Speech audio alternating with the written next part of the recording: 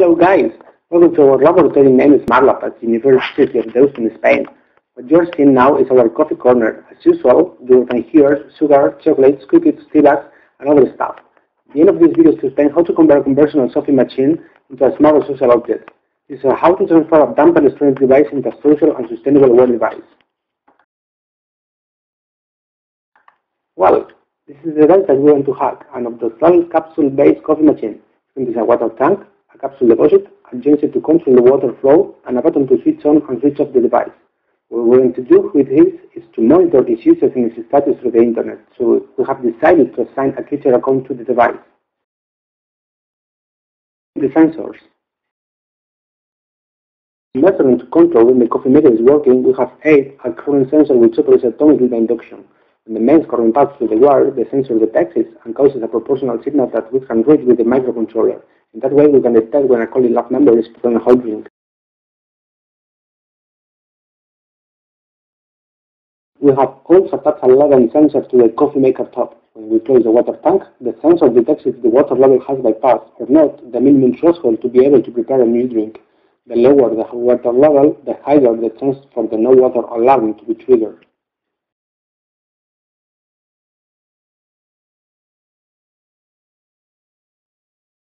We use the tutor to send alarm messages and maintain people aware of the status of the coffee maker. We have connected our coffee machine to the internet by attaching to the Arduino board with an Ethernet shield and using the proper tutor library to send messages. With this low-cost and easy-to-use board, we can create a wide number of connected objects and actively participate in the Internet of Things ecosystem. Actuators. Finally, using an RGB strip, we can visualize the coffee maker status with an adequate color. With this strip, we wanted to demonstrate how a smart object is able to express its states, their feelings, by using a physical interaction.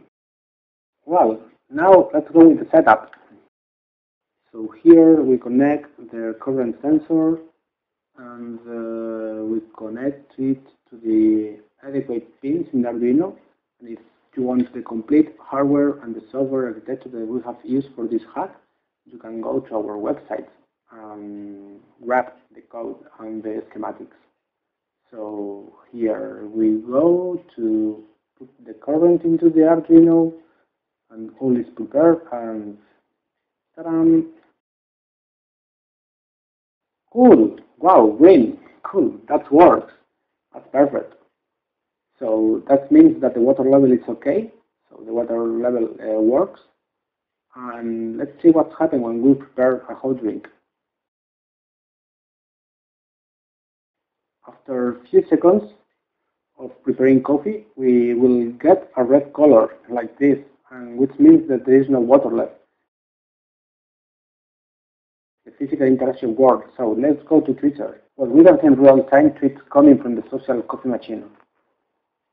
It is aware of the water level tank and empty level of the number of coffees prepared until this event.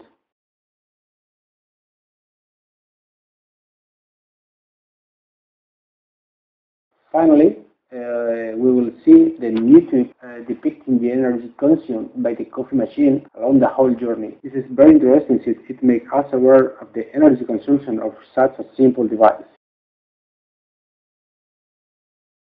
So the idea of this hack is how to use smart objects in order to promote a green behavioral change. We have given the object social presence so it can claim for a fairer use of natural resources.